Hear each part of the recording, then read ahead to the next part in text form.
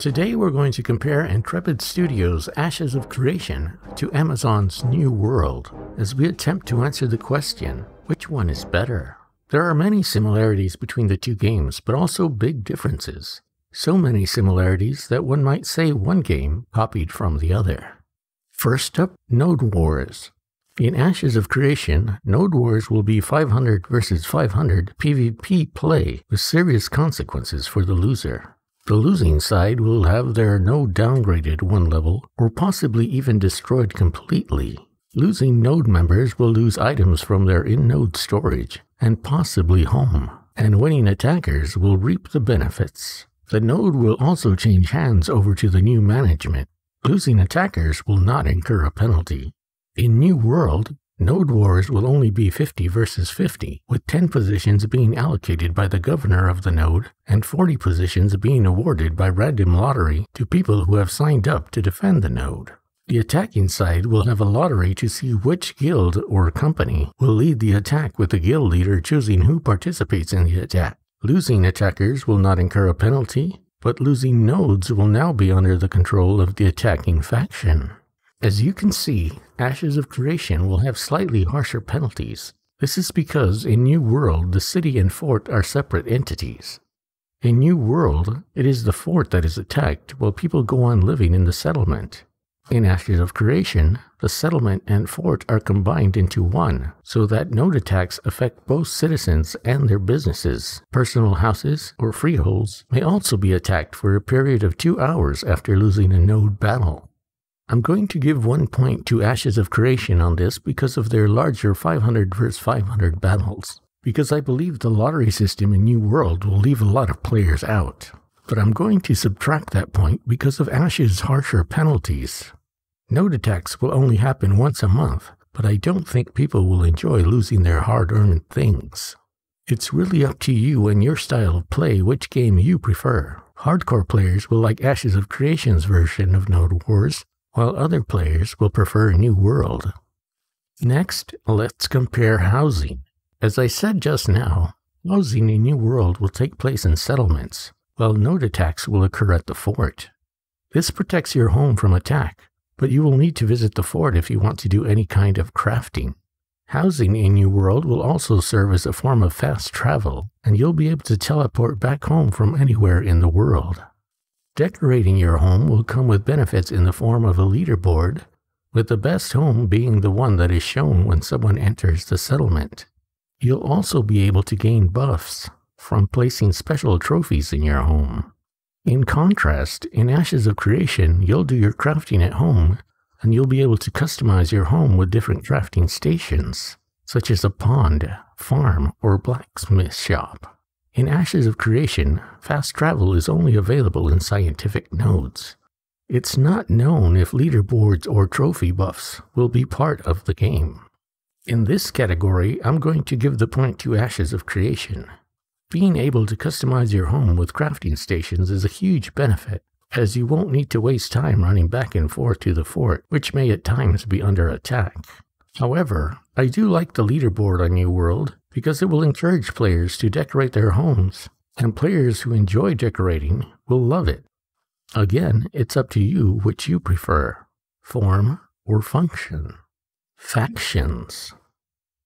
In New World there are 3 factions, the Marauders, the Syndicate, and the Covenant. These factions are the true owners of the territories, and you'll be fighting node wars on their behalf. The goal is for your faction to control as much territory as possible while fighting off the corrupted. The corrupted are an NPC faction that makes life miserable for everyone. The Angry Earth is also an NPC faction. There are no factions in Ashes of Creation, and the story is driven by player actions. If you prefer story-driven games, then New World gets the point here. If you like doing your own thing, then give it to Ashes. I prefer games with good stories, so I'm giving my point to New World. Gods and breaches are similar, but not. In Ashes of Creation, players will tell the story through their actions. They might unearth a dragon while mining, or a kraken while exploring the sea. Certain religious actions might anger a god or appease it. These things will cause conflict in the world of Ashes and write its story. In New World, breaches will be a thing. Breaches occur when the corrupted try to take over the world. It's not certain whether they are random or planned, but they are part of the narrative of New World. Breaches will come in different shapes and sizes that need to be destroyed, as the corrupted will come pouring out of them and attack the surrounding area. Here, I'm going to give the point to New World because I think Ash's players-driven story will be too random and feel like there isn't a story at all. So far, my score is 2 points for Ashes of Creation and 2 points for New World. Invasions in New World sound fun as heck to me. There will be 6 types of attackers coming in 8 waves, with each group of attackers specializing in different things. There's a good article about it on the New World website at newworld.com. However, participation in the invasion is by lottery. 10 people will be chosen by the fort governor, and 40 more positions will be given out in a lottery between everyone who signed up for the battle. Siege weapons and defensive weapons will be part of the battle. Ashes of Creation has a similar thing called Horde Mode.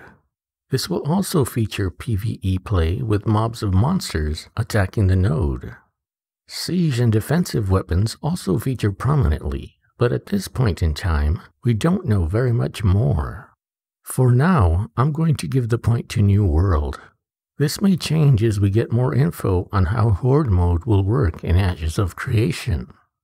Arenas are very different. In Ashes of Creation, arenas are PvP, while in New World they are PvE. Ashes of Creation arenas will feature small teams of 1, 3, 5, and possibly 20 players at a time, fighting for control of the battlefield. While New World will feature you and a few friends trying to defeat a powerful NPC known as the Sprigand. In New World, you'll need to acquire an arena ticket by randomly finding it in the world in order to access the arena. Since I think New World has too many lotteries and is a little heavy in the PvE department, I'm going to give this last point to Ashes of Creation. So as you can see, the score between the 2 games is pretty close. And if you watch this video again and score it for yourself, you might come to a different conclusion. It all comes down to your preferred playing style. You and I are completely different people, so you might like things that I don't, and vice versa. If you would like more information on Ashes of Creation, including a look at the concept art, making of videos, and gameplay, sign up on the website at ashesofcreation.com, and please use my referral code 2HQZCE9ALI1TQ9W2. I'll be exploring Amazon's New World a little more in my next video, so be sure to subscribe. And I'll see you in the next video.